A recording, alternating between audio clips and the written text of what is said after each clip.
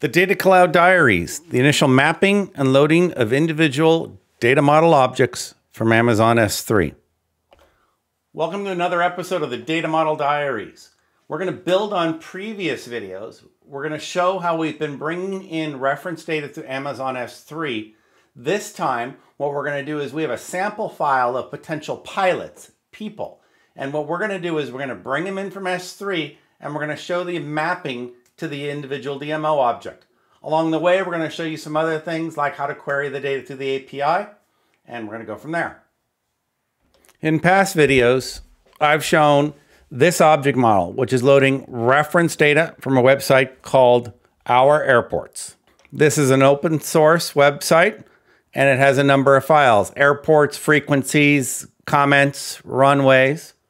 What I've done is this is the data model of the data, and we have these files right here. And what I have done is I have brought these in, as I demonstrated in previous videos, bringing airports and runways in. I'm going to be showing you all of these files brought into Data Cloud. In Data Cloud, we have the data streams, which brings the data in. And you can see that I have the runways, the regions, the nav aids, the country, the airports, the frequencies, and the comments. And I brought these in, as per the previous videos, into the data lake objects. And you'll see the corresponding data lake objects, which are essentially one-to-one mappings of the data streams. Then I've also created the data model objects. And what I have done is created these from the data lake objects. So these are exact representations. And in fact, what we can do is we can go take a look at a data lake object like let us take a look at the airport. So as we look at the data lake object, we see that the field mappings here. We see the original fields in the data lake. And then from here, I can review the mappings. And what this is doing is it's showing the mappings to the data model objects. Because we've created a new data model object in Data Cloud that was one-to-one, these mappings are all going to look very symmetrical, just a one-to-one mapping, because this is other classified as other data, and it is brought in more as reference. So what we have is the data models, and we have all of these data in here. And I can see that by going to the Data Explorer. Now, as I've mentioned in previous videos, I've loaded this into a data space. So from here, you can go to your data spaces, and I've created a SteveTechArc data space, and these data lakes are mapped into the data space. So this is a way of segmenting your data so it's not, so it's separate between, let's say, business divisions. So now what we're going to do is we can actually go to our Data Explorer and run a query against, let's say, a data model object, and we can look at the airport. And this data query will show up to 10 columns, and it'll show up to 100 records. And this is showing us the airports. And so what I can do is edit the columns, and I could choose the name. But first, let's remove a field. We're going to add name. And you can see I now have the names of the first 100 that match this query. So this is our way of being able to take a peek, a 100 record view at our data. Now in a separate video, I'm showing through Postman. I'm going to authenticate. And now because my data is in a data space, I need to exchange my direct token exchange my Salesforce token for a direct Data Cloud token. So here's a separate call. If you want the exact details, you'll go check that. So from here, I will paste in my subject token, go look at that video I showed, paste that in, and now I've exchanged, and now I have a new access token, which is a direct Data Cloud instance access token. And from here, what I do is put this in the header, paste this here. Now, I can run a SQL statement against the data. So what we're going to do is take a look right here. Is we had a data model object, OA Airport. And if I go to my data model object OA airport, I see its object API name. It's right up here, STA for my data space, OA airport DLM. Now what I can do is go to my query, and I can either query a data stream, a data lake, or a data object. So this is actually querying my data lake object, and I'm grabbing the first 200 that start with KZ. And now I'm able to run this. Now, if I wanted to go query my actual data model object. So data lakes are the original representation. Data models are mapped.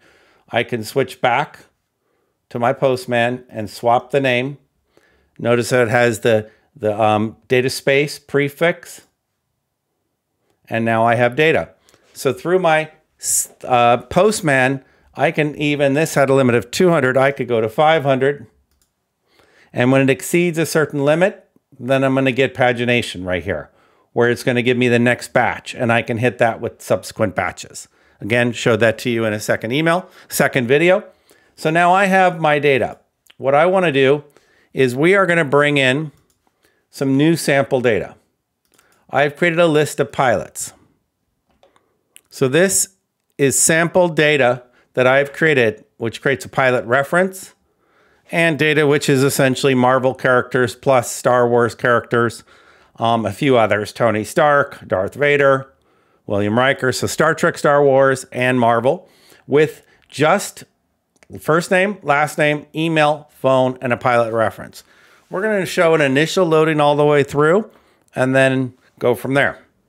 In my Amazon S3, I have a new folder called Generated Samples, and I've dragged and dropped my sample pilots into there. So now I have the sample pilots, and I'm going to go to my data stream, and I'll walk through creating a new data stream. Picking Amazon S3, you've seen me do this before, and now I'm going to populate the data. So here I have the bucket, the access key, it's the CSV with the directory folder, file name, and I'm going to hit next. I'm going to create a new data lake object to represent this. And what I'm going to do is it is now going to be of type profile because it's representing individuals. So we're going to map this to a new data lake object, and we're going to call it gen pilot underscore Amazon S3. So this is going to be pilot data. Now I'm going to examine my data and make sure the data types are correct. So I see text for the keys. I have these data types. Now I'm going to pick my primary key, which is going to be pilot ref. And I have now I have the data stream ready. And I'm going to hit next. I'm going to I'm going to put it in the SteveTechArc data space with an upsert. And I'm only going to load it once. And I'm going to go deploy. So now I've successfully created my data stream, and it's going to start to populate. So we now have the data coming in with our 100 rows. We're going to then go to the data lake object, look at the gen data lake object, and what we're going to do is this is something different now. Here is where we're going to be mapping to existing out of the box DMOs. So we're going to hit start, and this is going to bring up the file. Now what we're going to do is we're going to do a very light initial mapping, and then in subsequent videos we're going to go deeper into the mapping. But here I'm going to select the objects.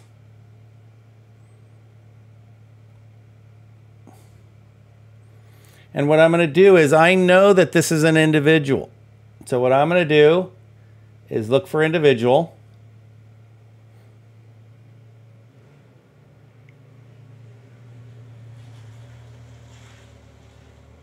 Here's individual, and I can see all of the standard fields on the DMO, on the individual DMO.